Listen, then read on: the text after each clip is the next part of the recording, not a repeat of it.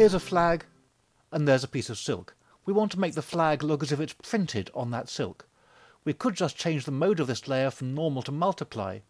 We can see the silk through it, but it doesn't look like it's on top of the silk. Let's hide the flag, and now let's save the file with just that silk layer visible.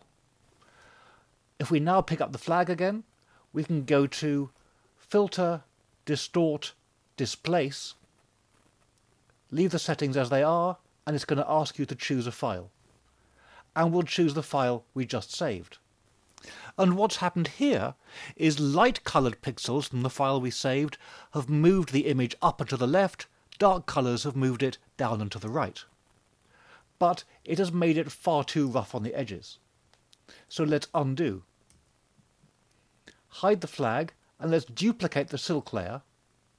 And this time we'll use Filter, Blur and Gaussian Blur, and we'll blur it enough so that we keep the big folds and wrinkles, but so that we lose all of that surface texture.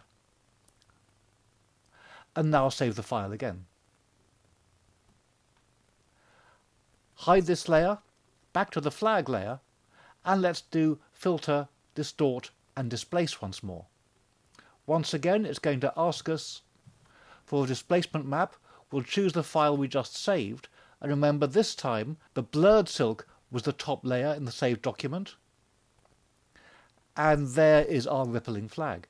If we now change the mode from normal to multiply, it really does look as if it's rolling over the folds in this piece of silk. If you've enjoyed this tutorial, there's 100 more like it on YouTube, and please subscribe to this channel.